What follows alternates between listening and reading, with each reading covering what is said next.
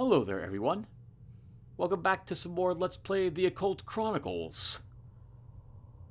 In the last episode, Cindy Rice began her attempt to figure out what ancient book is located within this mansion.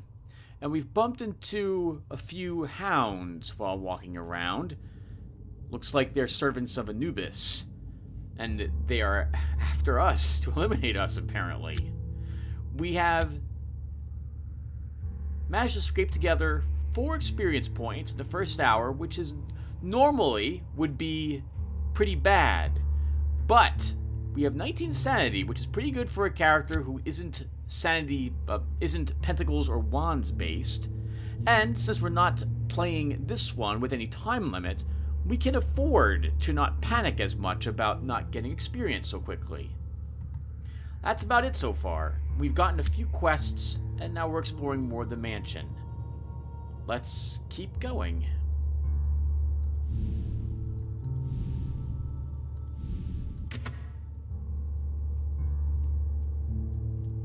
Sure, we'll explore the kitchen.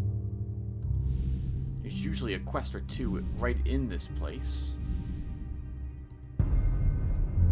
You see what at first looks like a blur of light and shadow moving back and forth in a circular pattern. It might even be the reflection of some nearby mirror or window. Suddenly, you see a ghost materialize before you.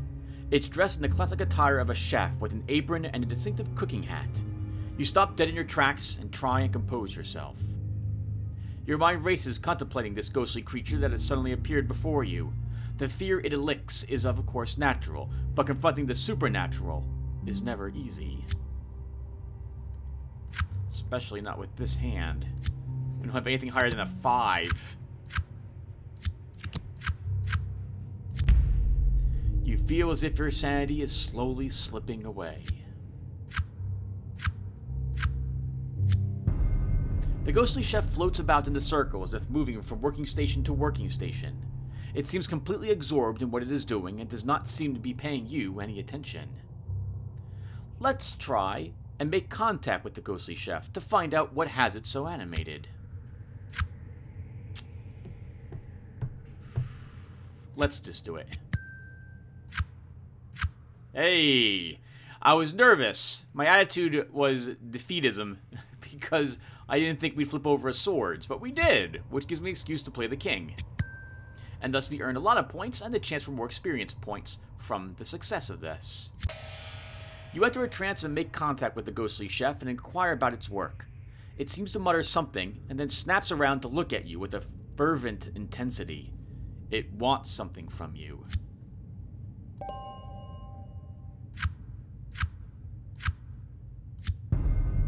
I've lost my knife.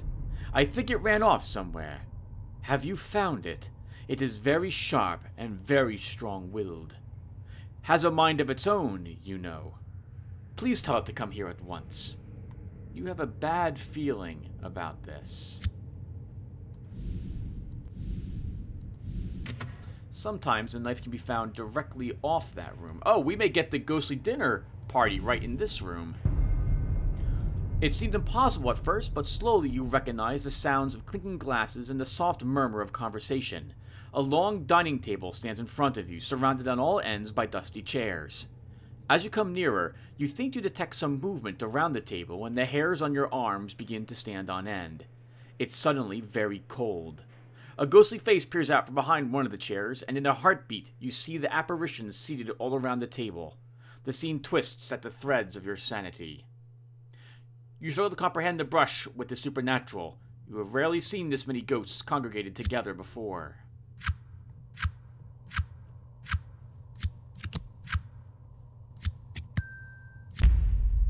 Your mind attempts to find a safe spot at the shock of confronting this otherworld scene. Before it can find a refuge, the damage is done. You're confronted with a very unusual scene.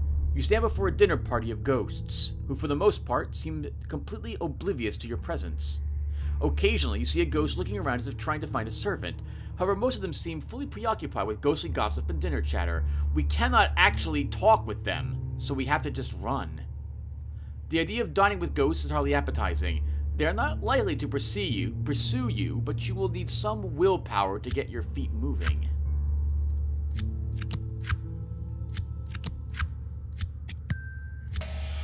You can't think of anything more horrifying than listening to inane ghostly banter, and who knows, maybe your soul was on the menu.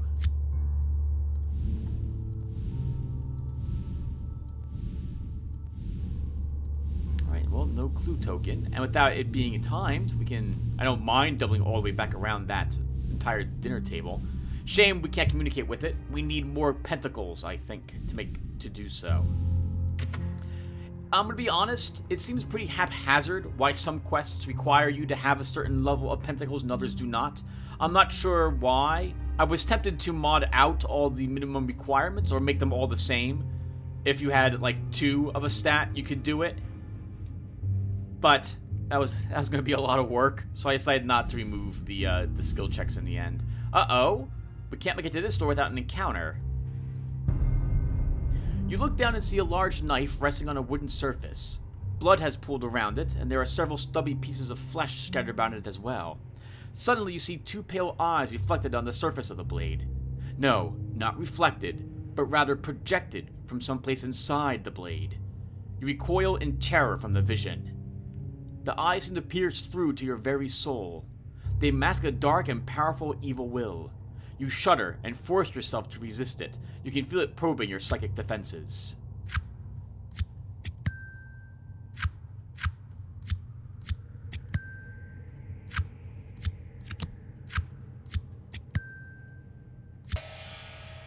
You've shrugged off the evil spirit's attempt to dominate you.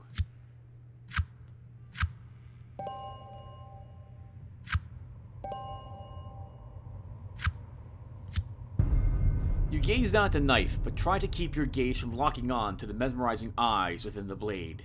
You feel an oppressive presence in the room with you. The knife radiates pure evil. You resolve to approach this artifact with caution, and wonder how many throats this thing has slit.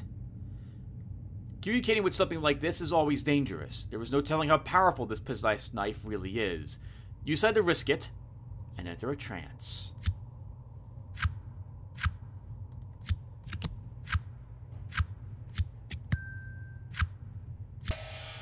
You enter a trance and are immediately assaulted with the desire to harm yourself. Before you know it, the blade is in your hand, but you fight back and make it listen to your command. The knife obeys. It will return to the chef shortly. Well, let's go bring it right back to him. He's right here. The reason why we can't turn this quest in immediately. You enter a trance and tell the chef that you have located his knife. You had to insist a little, but it got the point. The ghostly chef is still moving in an energetic circle, seeming wrapped in its ectoplasmic food preparations. You wonder if it couldn't leave this all behind, or is just being punished for some foul poisoning. An edge upgrade. I think that's useful. We'll probably put it into Braveheart. Oh, and nothing else. That's a shame. So we can make persuasion and deceptions a little easier, or make it so that we never have to use any courage the first feat we use. Let's up Braveheart. That way, we can always use Sidestep, and at least once, which is the only time we can use it in a trap challenge, and we won't lose any courage for doing so, as long as it is the first feat we use. You think that you hear someone whistling at first. The gloom seems to part, and you encounter a figure engaged in some sort of task. It's dressed in clothes from a previous era. As you come closer, you realize that you are in the presence of something supernatural. The figure is transparent and seems to glide here and there as if floating on air. No matter how many times you see something like this, it is always a bit of a shock. Your touch with the supernatural threatens to chip away at your sanity. Calm your mind and resist the terror that wishes to overwhelm you.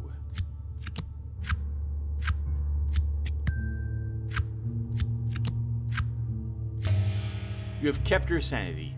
At this point, you've almost gotten used to the spectacle of spirits of household servants scampering around their old haunts. The ghost that you are observing was obviously once a baker. You recognize the distinctive clothing and discern that it appears to be going through the motions of preparing bread for the oven. You sense, however, that it is agitated. It keeps repeating the same motions over and over as if stuck in some type of circle. It pays you no attention whatsoever. You decide to make contact with the ghost and listen to its story. Many focused hauntings like this have some unresolved business here in this world. Maybe you can help. That's a decent hand.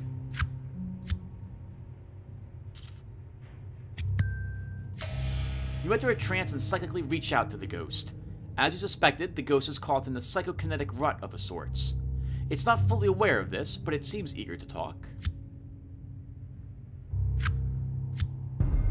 "I haven't any time for you," shouts the ghostly baker. "Unless, of course, you can get my oven working again. It's wandered off somewhere, but I need it cleaned and fast. It's time to make the donuts." The ghostly baker pays you no more heed and goes back to his endless preparations. You need to find this oven and clean it. You see a locked wooden door. There's a worn keyhole right where it belongs, but no sign of a key anywhere. We can try a few pick locks. The bad news about failing these is that you end up with a ill omen card, or you have a chance of that. We really can't take too many of those. Our luck, if it decreases too much, that'd be nightmarish. We can try... Oh, this hand is not very good. Alright, good. This does, however, let us win the challenge. The lock opens. You were just as talented with the lock as you thought. The mechanism clicks, and you turn the knob to open the door.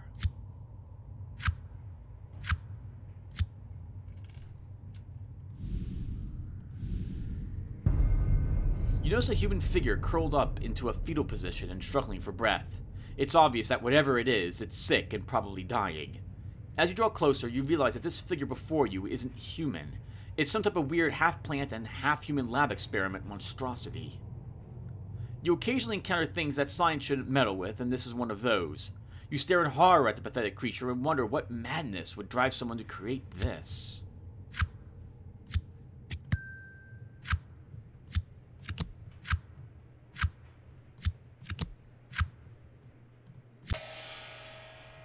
You were part of the team that broke into the 5th lab and discovered the twisted, alchemically created creatures called chimeras.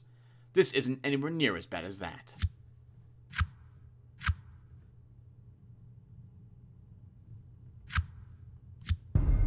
The dying plant man looks up at you expectantly. You think that you can recognize emotions in its facial expressions, fear and pain. In between labored breaths, it seems to be chittering like it was trying to communicate with you. Its message is plain. Please end this.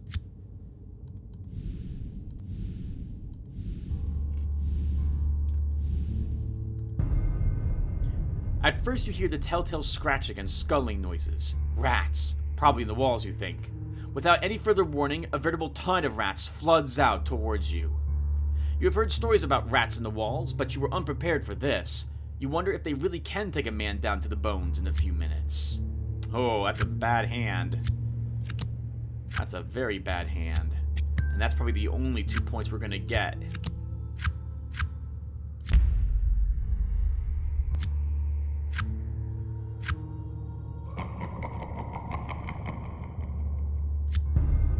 The rats come towards you like an immovable force of nature. There must be 100 of them. If they overwhelm you, you fear that you might not be able to get back up. I don't like either of these. We can probably... Well, okay, so I added this as an option, but I think the penalty for losing is still the same. I think it's still going to end up being health loss, not sanity loss. We'll fight them. Attack the rats. So running is arguably the same as attacking, and they'll chase us all around the house if we fail. And I'd rather not lose any courage if I can help it. So we'll attack. Is there an exterminator in the house? You're outnumbered, but not a gun. We got a knife. We'll just have to carve ourselves up some rat stew today. Rat sandwiches.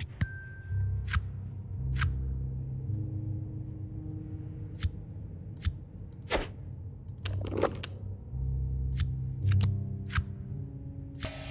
kill dozens, wound even more, and fling yet more away. At some point, they seem to break, like they were being controlled by a single will, and then scatter and flee.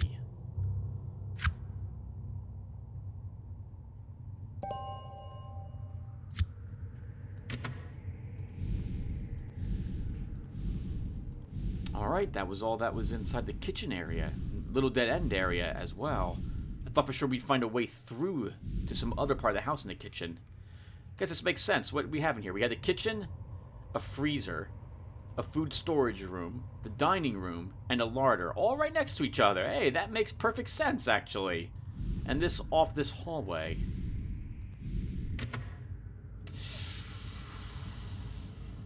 Oh. If we want to get to the other side of the house without having to go back past the green ooze, we're going to have to run across a plank. This could be the end of us and our run right here. Alternatively, we could go upstairs instead, but the green ooze is right there guarding the staircase. We will make an attempt. I normally do not do this. You see a narrow plank bridging a huge collapsed section of the floor. You test the plank with your foot. It seems sturdy enough. You look down but can't penetrate the darkness below. You see outlines of rubble and debris from the collapsed floor and judge that it is at least 30 feet down. That's a very long way to fall. Oh wow, we don't have a good way to do this whatsoever. I think the game saw our 4 swords and decided that, oh yeah, you can handle this. Instead of a 6, let's make it a 9 difficulty. Speed and decisiveness always win the day. You decide to move quickly and deliberately across the wooden plank. After all, it worked for Julius Caesar at the Rubicon. This is an evade traps, so we'll try our calm sidestep. The good news is we got 2 points an extra card. The bad news is we rolled very low on that. Still haven't won. You start off with a spring, then another, and you twist to the side in an awkward display of clumsiness. You are falling. As you are falling, you wish you could have a mulligan on this one. Oh, we're dead! Welcome to the basement, everyone. Welcome to the basement. We are in no way ready for this. This could very well be the end of our adventure right here. We need to find the way back up.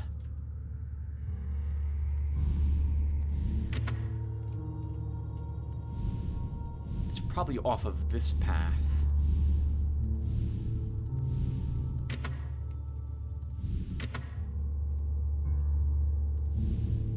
Could find a clue token down here.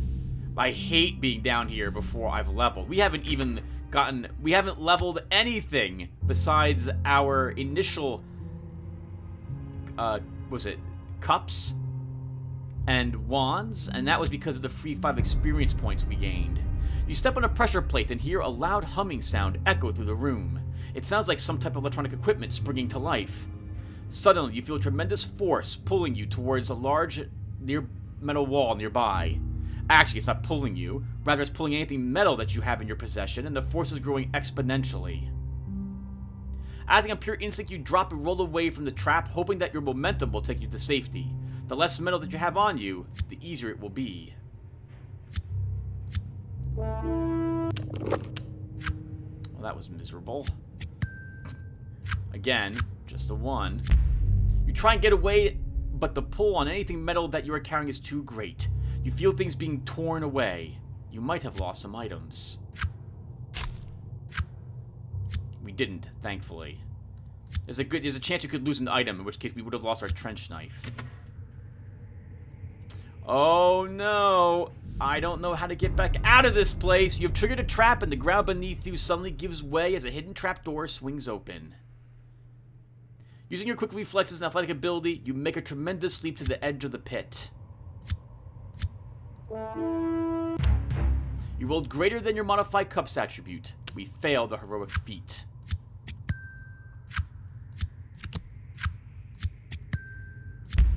You are too slow, and your hand strikes the edge of the pit. Down you go. Avoid the spikes. You are falling down towards a cluster of very pointy and sharp metal spikes. You had better do something fast.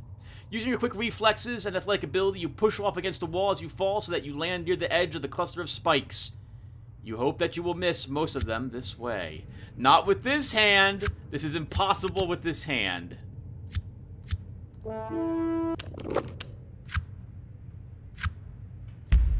You try and push against the wall, but you have misjudged the distance and can't generate enough force to move yourself much to the side. You strike the ground with a sickening thud. The pain is so intense that you aren't even sure if you were impaled.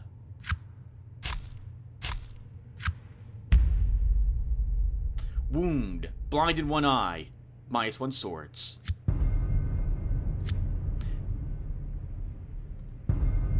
You discovered a secret door. It blends in almost seamlessly with the dungeon wall, but your keen senses were still able to detect it. Finding it is one thing. Figuring out how to open it is another. We cannot successfully climb the wall, so we're not getting back up.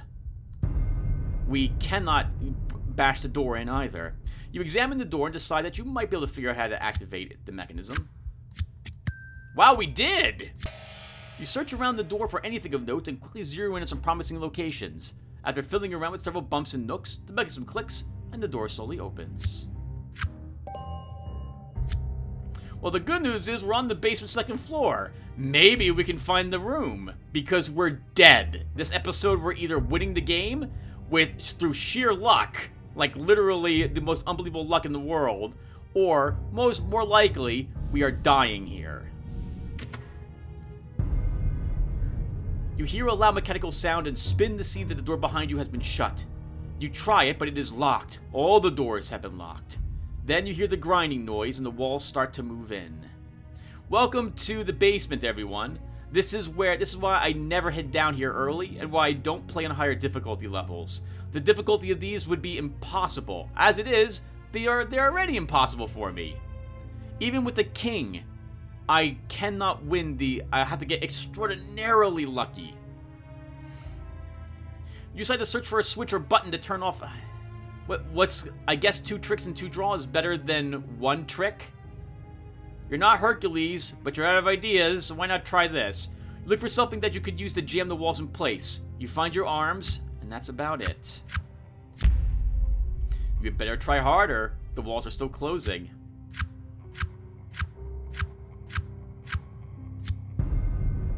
The walls continue to grind in on you, and you can see that this ends up with you as a pancake.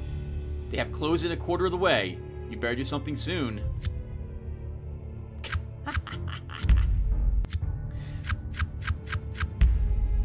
And we got unlucky. It seems pretty foolish and hopeless since you have nothing but your arms and hands, but you lean into the wall hoping to stop it somehow.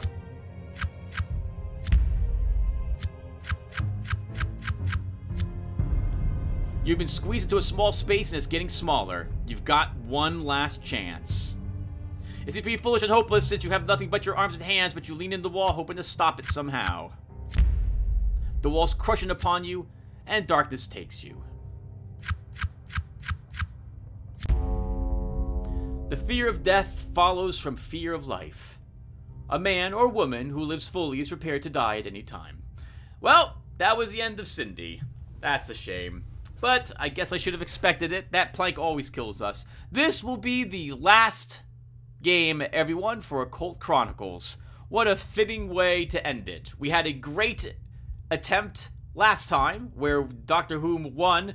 We had a miserable game this time. We got rather unlucky with all the card draws, and we died horrifically in the basement.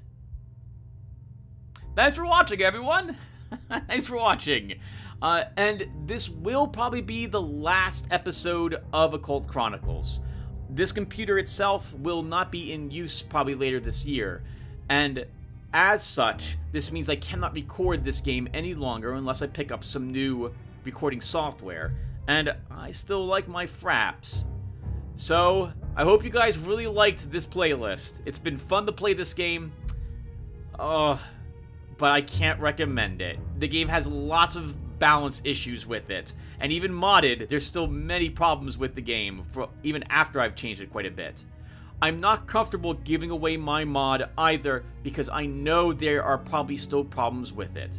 So, I guess I don't want to end on such a sour note, though. I had a lot of fun. I love the humor of the game. The music is fantastic, and it can be very brutal. And when it's brutal, it just never stops kicking your teeth in, as we just saw here.